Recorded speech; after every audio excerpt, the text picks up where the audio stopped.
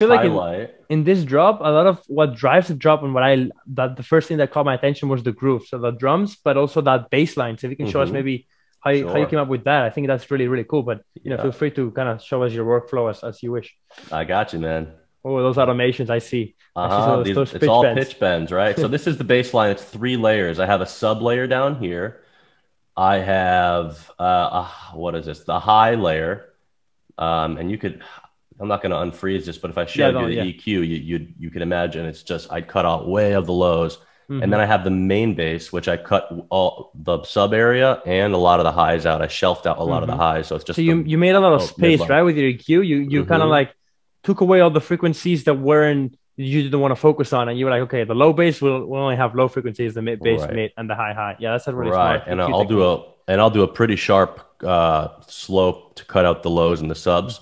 But when I shelve out the highs, I just do like a little shelf. I don't cut it out too hard. Too much. Yeah. Yeah. Okay. Because then it can just kind of sound off and hmm unnatural.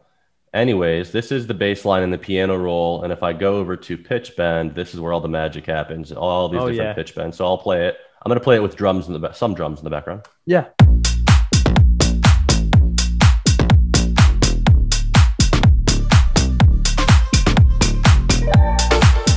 And then you hear some of the other elements I brought in there. There's just Are some other those samples I are found those on samples Splice. or are those from the original track? No, those were samples I found, and they are just kind of like little chord shots and like they're A lot of ear very candy, airy. right? It's ear candy. So Yeah, this a is lot what it of it. sounds Yeah. like. The drum is very simple, essentially, right?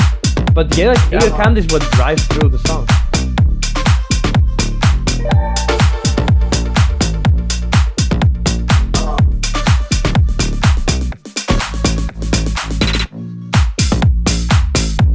So that's some of the drums, bass, and ear candy. Yeah, so that's And what I was then